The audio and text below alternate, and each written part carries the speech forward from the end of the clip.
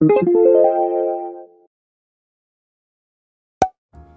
you guys, welcome back to Journeys with Jay.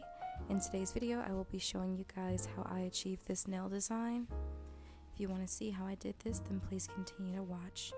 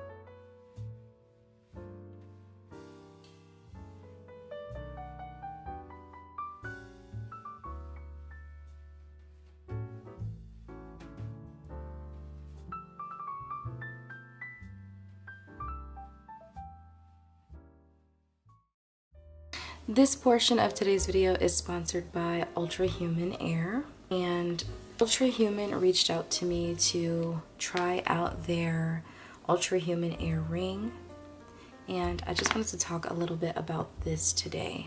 The Ultrahuman Ring is great for monitoring your sleep, movement, and temperature, as well as some other additional add-ons that I will discuss a little bit later on in this portion.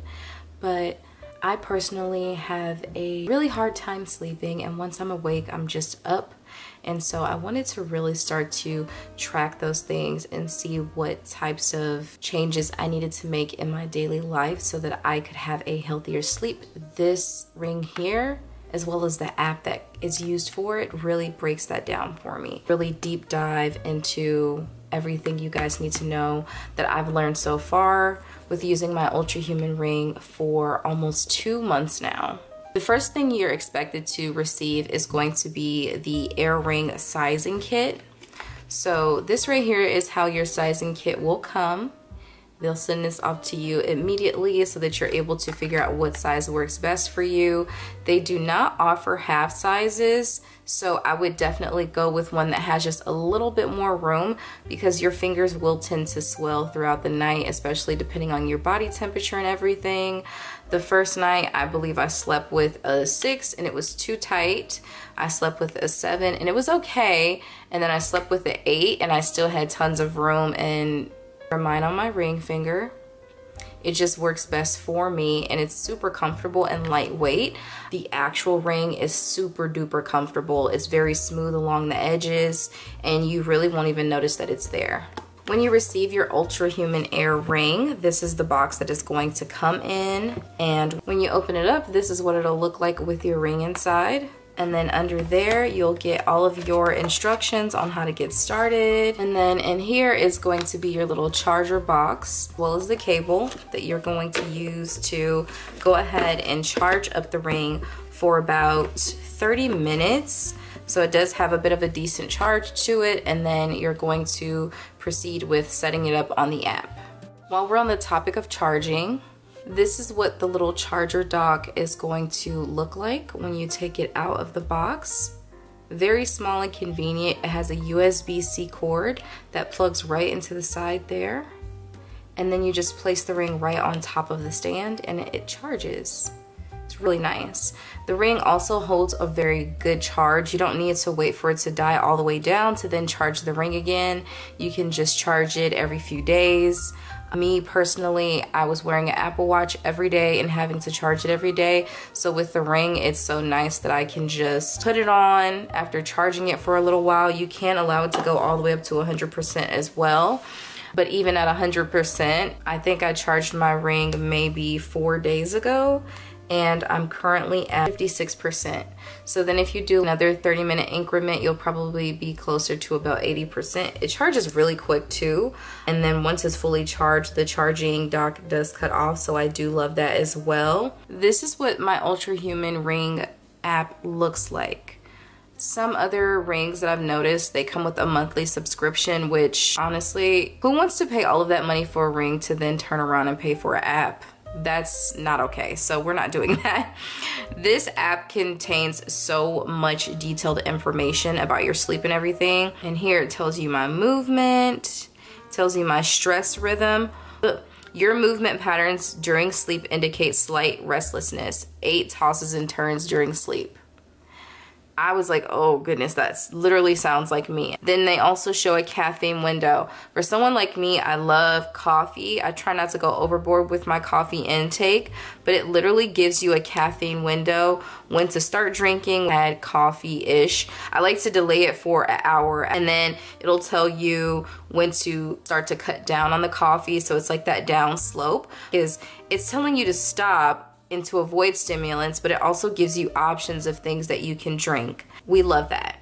You also have active power plugs. So your power plugs you can add on for free, and then there are a few that you could pay for, but honestly the main ones come included, which is really awesome. So you can have the screen time. You have a vitamin D power plug, circadian alignment power plug, caffeine window, pregnancy insights, cycle tracking, and they also have another one for ovulation. Again, there's so many different power plugs that you can add in just to customize your experience. As you guys can see, mine is a little bit knocked up. There are some scrapes and scratches on it, but that's okay. Honestly, this ring gets a lot of wear and a lot of love.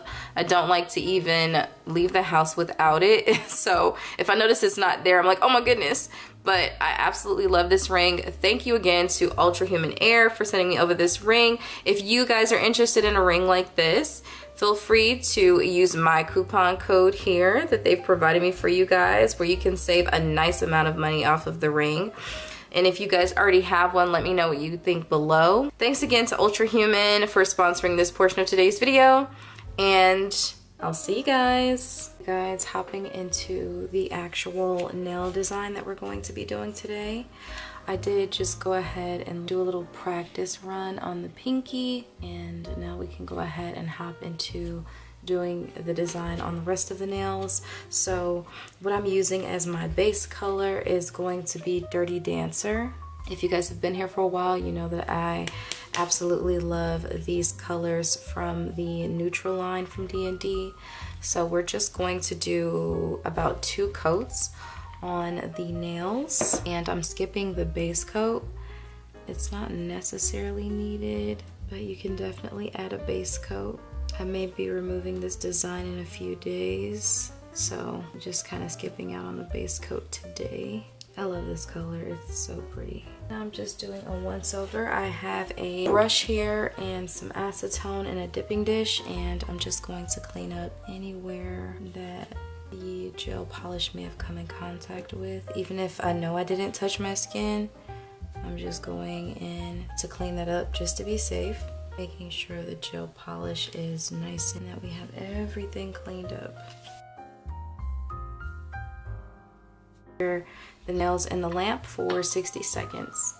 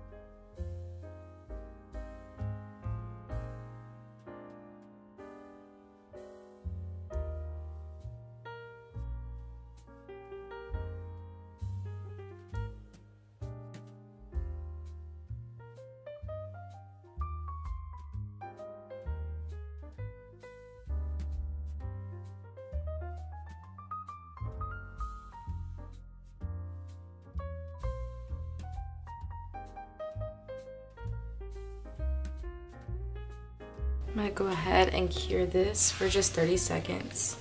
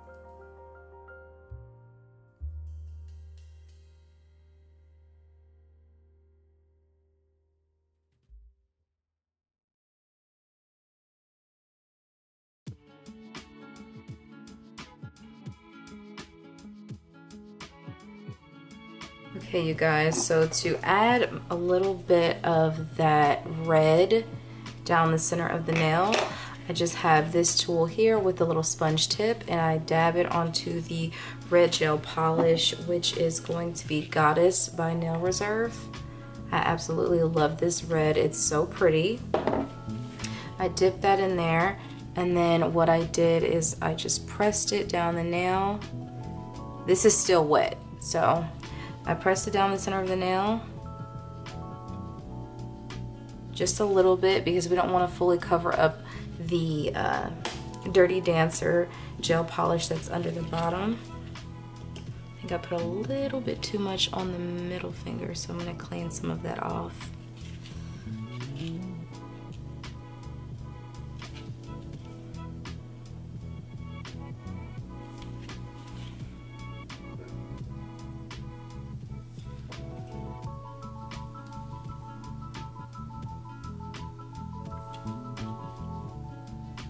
And we'll just kind of lightly fade that in with a little clean spot on the sponge.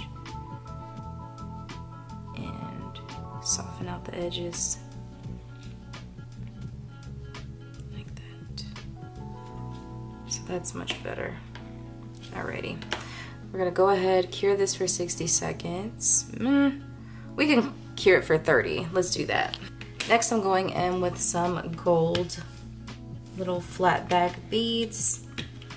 As you can see, I have some right here on the pinky that I've already completed. And again, I mimicked the same pattern on the pointer that I did on the ring finger, and I also did the same thing on the thumb.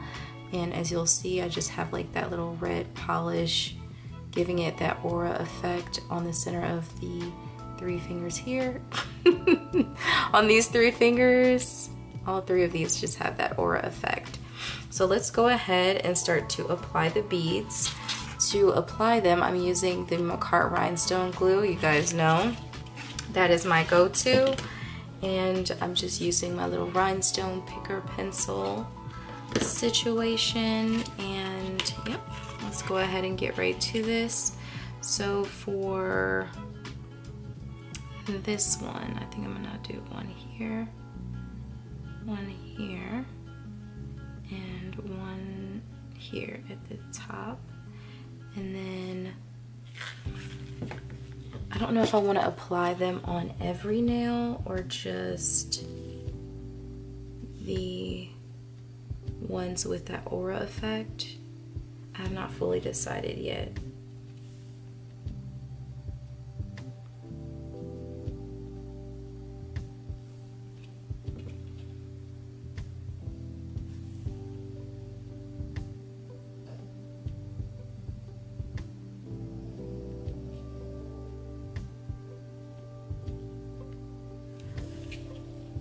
You guys can probably hear my dog snoring.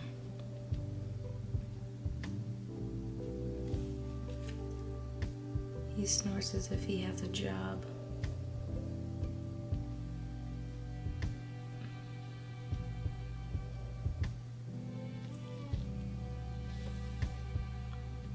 Maybe I'll do one more on the middle, just because I kind of feel as I want to put it right at the tip.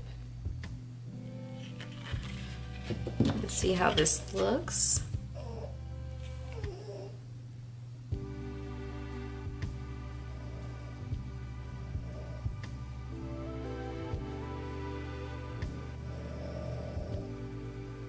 I think I like it with the 4. I think I'm gonna leave it with the 4 on there. I think that's good. And then let me just go ahead and flash cure this really quick. For the thumb, I kind of want to do something big on the thumb. I'm not sure. Okay, you guys, so for the thumb, I'm thinking a very chunky, like rhinestone or charm. So I've been going back and forth, and I have to put a generous amount on here. I think I'm gonna use one of my like spiders that I have, and it has like a pearl on it. I bought these and like still have not used them at all. I have them in silver and in gold. Do you guys see that? It's so cute. And I feel like I need to just finally use it. I wasn't even gonna do it. I'm like, is that too much? But I have all of this stuff and I need to just literally use the things that I have purchased. So we're going to go ahead and just place the spider where I want it, like that, and flash cure it in place so that we can seal around it with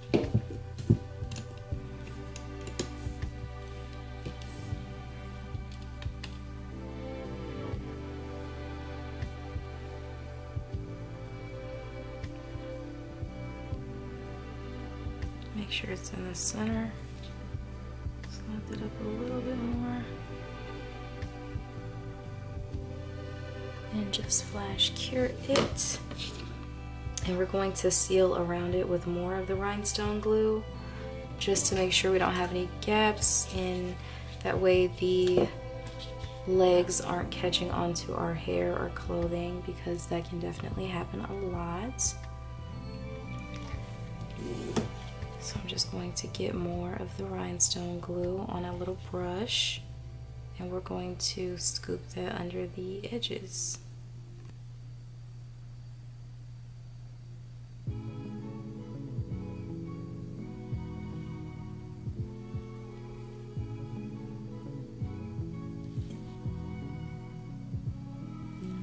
And this is the best thing to do if you have issues with your just catching onto your clothing and hair. I definitely recommend sealing it so that that doesn't happen, just to try to avoid it as much as possible.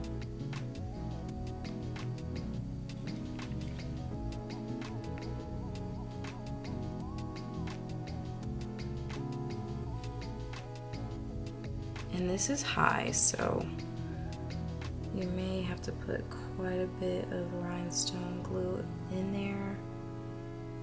And then cure again, and then just fill in wherever else you may have more gaps, just to seal it in as much as possible.